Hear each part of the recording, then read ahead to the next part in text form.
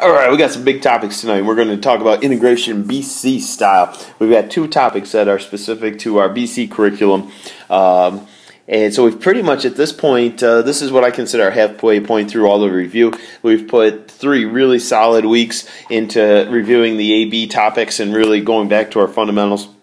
So today, let's start off with a talk on parts. We're already pretty good at it, and of course we want to try to push ourselves and get to that next level where we don't get it right most of the time, we get it right every single time. And we'll try to talk about some of the twists and turns that we've seen on the AP exam in recent trends. But our formula says if you're integrating U times dV, that's equivalent to an antiderivative of uv minus the integral of v du. And we're doing really good with that formula. Now, what are some of the bear traps that they're going to throw at us on this particular one?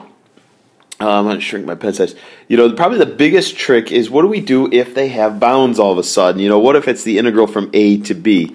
Well, then it becomes you take the entire antiderivative and you evaluate that from a to b. And specifically, I could probably rewrite that as we've got uv. Oh, goodness gracious. Okay. Evaluated from a to b, and then the new integral from... Why is my pen not working? Alright, hopefully we can get through this video with this pen. But anyway, that's what the bounds would look like. You'd not only apply them to the new integral, but don't forget about that little uv right there that also needs the bounds being applied to it. What are some of our favorite tricks with parts? Of course, we love tic-tac-toe when it works. And that's what we hope to use every single time. But the trick with tic-tac-toe is you've got to have a u whose derivative leads you to 0. Otherwise, you got to take the long road, and that means picking your dv first. And that's what I want to highlight here. Step number 1 is to pick your dv. We said we want it to be the ugliest part that is still easily integratable. And then you can also pick, then pick your u, and then we're going to have to calculate. Step 3 we'll say is to calculate your v by integrating dv, and then you'll have to calculate du by derivating your u, and then we can make the appropriate substitutions and finish it out. So let's get ready. We'll jump into a few. Real quick, there's one there that we've done a pretty good job of memorizing, and that's the integral of the natural log of x. If you recall, we said, all right, we're going to let dv be dx and then u be the ln of x, and we ended up with x ln of x minus x plus c, and that's been a fun one that saved us a lot of work lately. The other interesting one is the arc sine of x dx. We just saw that on a test recently. It's also worked out all the way through in our notebook. And the big trick there is, that, again, letting dv be dx, which is not necessarily an obvious move, but one that we're semi-comfortable with. Now, the first one I want to work through today is x squared times the natural log of x. And the first question I pose to myself is, first of all, why do I know its parts? Well, the trick here is it's the product of an algebraic function, a polynomial like x squared, and a transcendental function like natural log or e or a trig function. Basically, anything that's not a polynomial is then thrown into the family of transcendentals. And once you see that product between those two functions, it's a very strong chance that it is a integration by parts problem. Now, the trick with tic-tac-toe, and we could certainly try this, is as I let u be the x squared, I then get 2x, and then I get 2, and then I finally get 0. The problem is I have to be able to integrate the dv function an equal number of times. And although I may be able to integrate it once here quite easily, integrating that another time and then one more time beyond that becomes, kind of a dead end. So right there I hit my dead end and I say, shucks. Okay, so I'm going to go over here and I'm going to let dv be the ugliest thing that's integratable for me easily. And we don't necessarily consider the ln of x easily integratable, although it has come to be that way. So I let dv be the x squared, which then makes v 1/3 x cubed.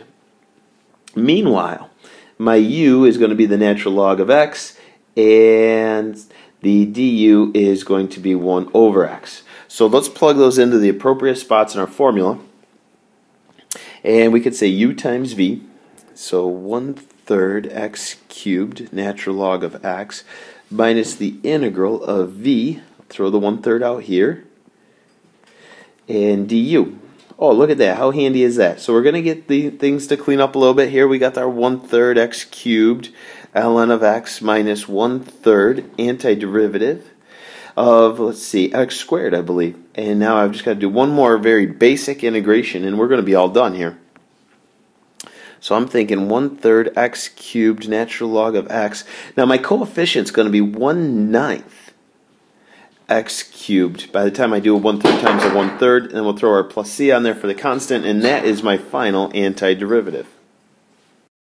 Our next example is not too bad. It's just we're going to throw some bounds on there because I think we need more practice with definite integrals and parts. So we've got the polynomial 7 minus 3x times e to the 6x. And so right there you see the product of a polynomial and a transcendental function. So you're starting to think of parts. And again the question becomes, does tic-tac-toe work? And I believe it's going to work great on this particular problem, and that's going to help us get our antiderivative. So we have our signs. We start with a plus, and then we alternate. We've got our u, and that's going to be the polynomial 7 minus 3x, whose first derivative is -3, and second derivative already 0. That's great. Now watch out for this dv rascal. We've got e to the 6x. The first antiderivative is 1/6 e to the 6x. And then the second antiderivative is 1/36 e to the 6x. Now, we've got to go a little across and down just to set up our antiderivative. I think I got to shrink my pen here just a little bit to fit it in. So I've got, let's see, 1/6 e to the 6x, 7 minus 3x.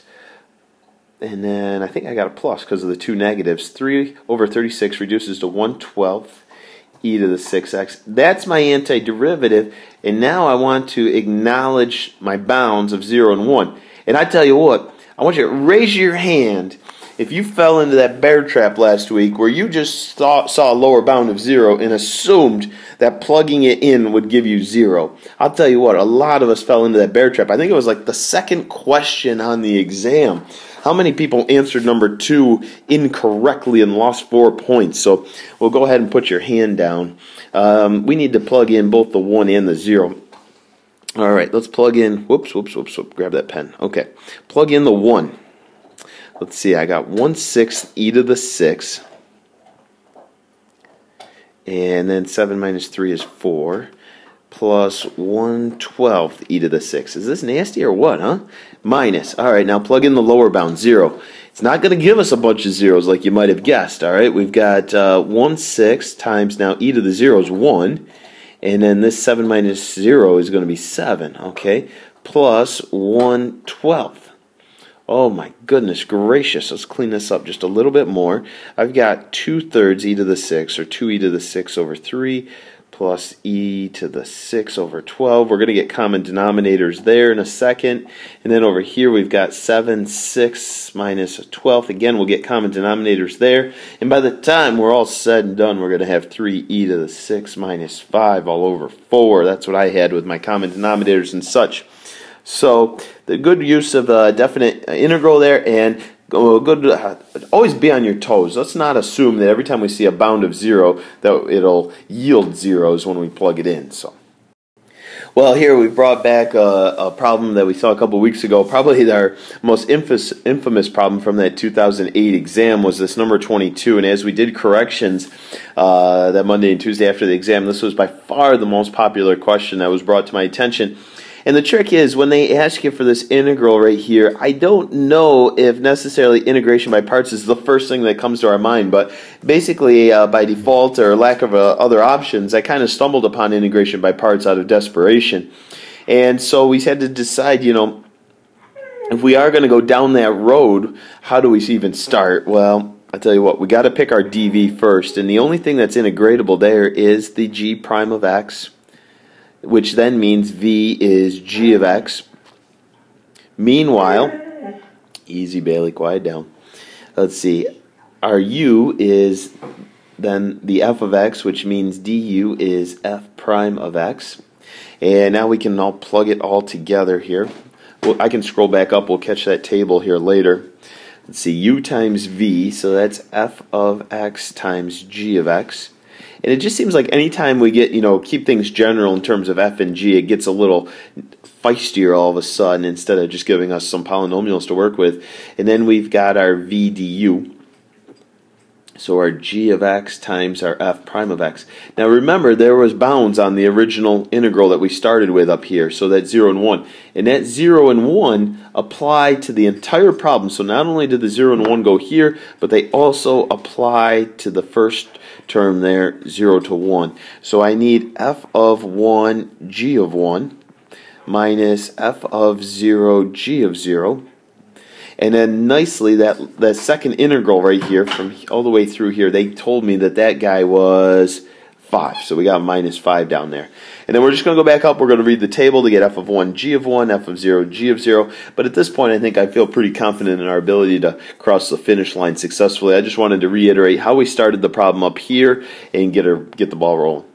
All right, we're going to buzz through the second half of our lesson in a much quicker pace. Integration by parts, by partial fractions is arguably one of the easiest topics we've encountered all year. In fact, you did most of the work last year in pre-calc, and the ones you saw last year in pre-calc were significantly harder. And this was a nice type-up that I found from a fellow colleague in a different part of the country, and they said they're going to limit our partial fractions to simple, linear, non-repeating factors, and that right there made our life so much easier. The fact that not only do we not have to worry about quadratics, but we don't have to worry about those repeating factors, and those are the real annoying ones.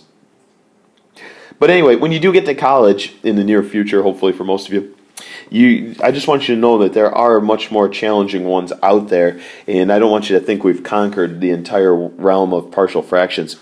We will be using partial fractions when our denominator is factored into the product of linear non-repeating factors.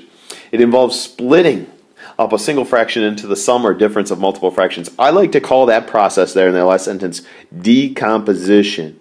We are decomposing one fraction into two smaller components. So let's go ahead and we'll jump into one example and we'll pretty much call it a day after that. So let's finish strong here. We've got x minus 1 all over x squared minus x. Again, I mean, when my eyes set on this problem at first, I don't go into the problem hoping for partial fractions necessarily, because as easy as it is, it's very time consuming. So, but I might have tried letting u equal the denominator, and when I tried that, I said, hey, what if u was x squared plus x? I got a du of 2x plus 1, and unfortunately that did not cancel out the numerator. So I hit a dead end, all right, and that didn't work. And so now I started to think, what if I went off to the side and I tried to decompose this rascal, and I got x minus 1 all over x quantity x plus 1, and I know that that's equal to the sum of a over x plus b all over x plus 1. And at this point, we've got a whole lot of algebra and pre-calc kicking in right now. And what we're going to do is we're going to attack this fractional equation by multiplying the LCD through to wipe out the denominators. We get x minus 1 is equal to a times the quantity x plus 1 plus b times x. And now I'm just going to pick very convenient values of x. The first one I'm going to let x equal negative 1, which as I plug that in across the board from left to right, I got negative 2 is equal to a times 0, which is dead, and then negative b, which means 2 is equal to b. My next favorite value is I'm going to let x equal a 0 here, and that gives me negative 1 is equal to a, straight up. Okay, those are my two coefficients. And basically what I'm going to now do is I'm going to replace this integral with a brand new one, and we're going to have negative 1 over x plus 2 all over x plus 1. And now I'm just going to integrate each one individually. I've got negative natural log of x plus 2 times the natural log of x plus 1. Looks like I forgot my absolute values back there. Plus c. And of course they could use their natural log properties to get a little feistier and try to disguise that answer, but this is certainly our antiderivative, and if they had specific bounds on it, we could then apply them here. One other quick note before we end for the night. I want to watch out, sometimes you'll get here's an example that you might finish with. What if you had 5 over 3x plus 1 and you were integrating that? What would your coefficient be? We're trying to do all that u sub in our heads. We're trying to let u equal 3x plus 1. We're trying to calculate the du and make that substitution all in our heads to save time. Hopefully you see a coefficient of 5/3 natural log of 3x plus 1. Okay? What if it was 5 all over x plus 1 quantity squared? Would you still have an ln in your answer? Well, in this particular case, I would want you to rewrite it as 5 quantity x plus 1 to the negative 2. All right, and we're going to stay away from the ln on this one. We're still going to, be careful, go through a u sub, let u equal that inner function. Good news is du equals dx. So what's going to happen is we are going to add 1 to that exponent and divide by that new exponent. We've got our constant. And so negative 5 all over x plus 1 would be our antiderivative. And of course, if you didn't feel comfortable and you weren't 100% sure, what could you do? Of course, we could take this rascal's derivative and see if it took us back to here, and I think it certainly would. So hopefully you like integration by parts and you're ready for all the curveballs they might throw at us. The partial fractions, fortunately, are much more straightforward. I think it's one of the easiest topics we'll see all year.